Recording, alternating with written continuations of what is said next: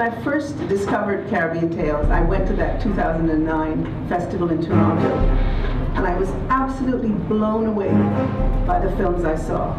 Films that we never see on our own screens, we never see on our own TV station, we never see on our cinema screens. There were something like 80 Caribbean films at that festival. And I sort of got hold of Francis Ann's vision at that festival, because I realized we've got to see this stuff, we've got to be able to see our own work. So I started working with Francis Ann. For my sins, here I am now programming the festival. I want to tell you a little bit about the program this year, because it's really quite exciting.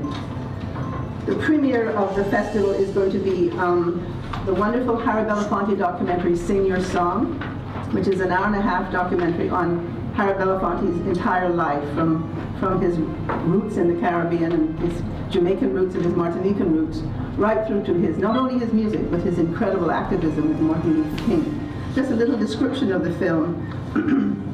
Wonderfully archived and told with a remarkable sense of intimacy, visual style, and musical panache, Susan Rostock's inspiring biographical documentary, Sing Your Song, surveys the life and times of singer-activist Harry Belafonte, from his rise to fame as a singer right through to his career, which personifies the American Civil Rights Movement and impacted many other social justice movements. The film opened at the Sundance Documentary Festival last year to great acclaim. So we're delighted to not only bring the film here, but to bring the director, Suzanne Rostock, who has an amazing bio as a documentary filmmaker for the last 30 years, to Barbados, to not only present the film, but to do the directing masterclass. Documentary is fast becoming a hugely important emerging class genre of film. And I think it's time we looked at documentary and how we can document our own lives and events in the Caribbean. So that's our premiere film. We have a number of other feature films. I'm not going to reveal them all because you'll find out about them as we go. But we also are showing the story of Lovers Rock. It won't be a premiere in Barbados, but Menelik Shabazz is a Barbadian UK citizen. Shabazz left Barbados when he was a teenager, went to the UK and made an incredible reputation as a filmmaker, doing some very avant-garde films about black experience in the UK. He's been away from film for 30 years, and he's come back with this documentary called The Story of Lovers Rock, which is a wonderfully fun, it's the sexiest documentary I've ever seen on that genre of music that the sort of the UK black community made their own out of reggae, and it went around the world. So he's going to be here with that film, and we'll have a talk back session with him. We're bringing him back to Barbados for the first time in a long time. There are other feature films. There's Chance, which is a wonderful discovery from the Virgin Islands. I've never heard of either the film or the filmmaker, but I love the film. There's Orpailleur, which is an award-winning film which went to Cannes a couple of years ago, 2 years ago, out of French Guyana. A very talented director called Mark for that. And there's maybe a world premiere of another film. I'm not going to give them all to you. We have some wonderful shorts. Talking about the incubator in Toronto, out of that incubator was one of the filmmakers was a man called Ian Harnerine from Trinidad, who works in the United States. And he did a small film following in the encouragement of that incubator called Doubles with Slight Pepper.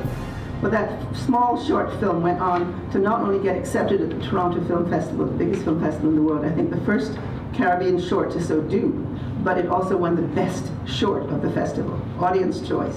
And then it went on just last week to win a Genie Award, which is the equivalent of the Oscars or the BAFTA in Canada. So this small film is coming, we're going to get a chance to see it. There's also, I think, a premiere film from Guyana. I don't think we've ever shown a film from Guyana at the festival. A wonderful film called Seawall by a young filmmaker from Guyana studying in New York called Mason Richards. There's some great animation, both locally from Liesl Cole, who's sitting right here, and a wonderful short from the UK, Jamaica, called Joyce and Herman, a very funny animation short. What else can I tell you? We're also going to have a Barbados screening of Barbados shorts. A number of people, one of whom is already here. I think Alison Saunders will show her short film on Panama. We've got some filmmakers from Barbados showing their short films, and we'll try and program that as a special afternoon, probably on Saturday. So I'm not going to tell you much more. You'll see the schedule of films that are coming out, but just to tell you that the quality is extremely high. They're wonderful films, and I think you all should come and see all of them.